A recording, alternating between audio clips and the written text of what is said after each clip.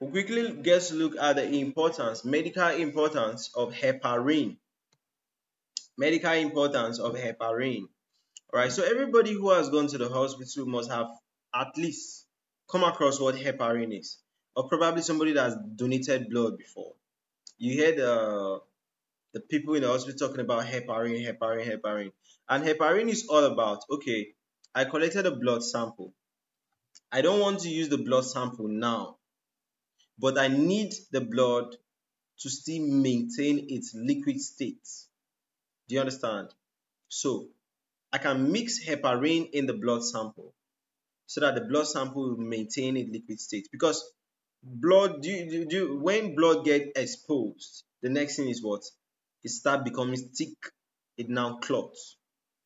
Alright? So, but if you want to maintain the blood in the liquid state, this is what you use. Now, another application of heparin is if somebody is having a type of condition where they are at the risk of their blood being clotted.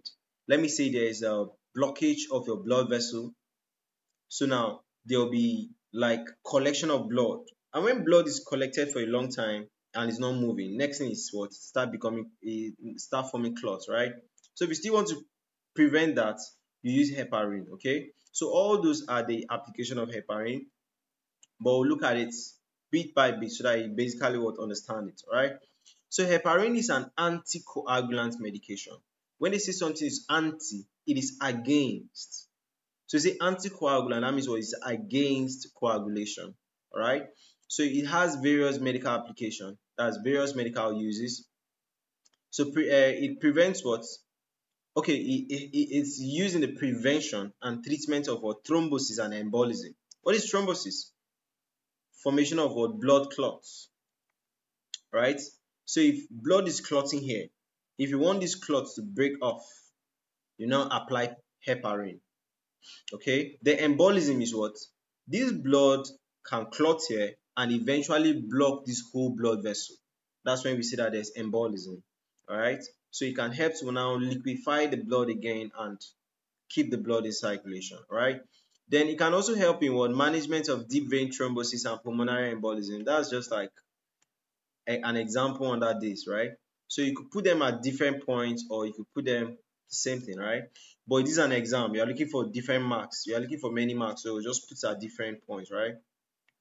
It can help in cardiovascular procedures like what? Angioplasty and bypass surgery. Because as you are doing these surgeries, the heart activities can be reduced.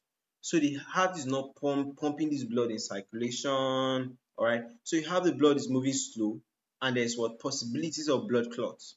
So you now use heparin, okay? It can be applied in dialysis and what? Extracorporeal what? Circulation, all right? Dialysis, all right? Then it can also be used in what? Cancer treatments, right? Then moving to the other ones, can be used in disease conditions like what? Unstable angina.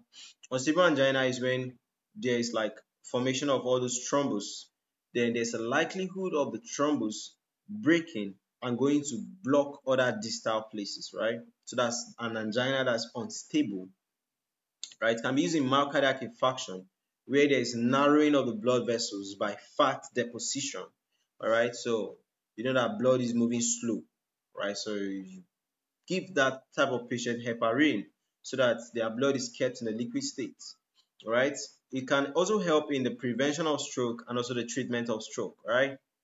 Help in atrial fibrillation, help in peripheral vascular disease, and help in what? Cancer associated or thrombosis, right? So all these 10 are the medical importance of what? Heparin.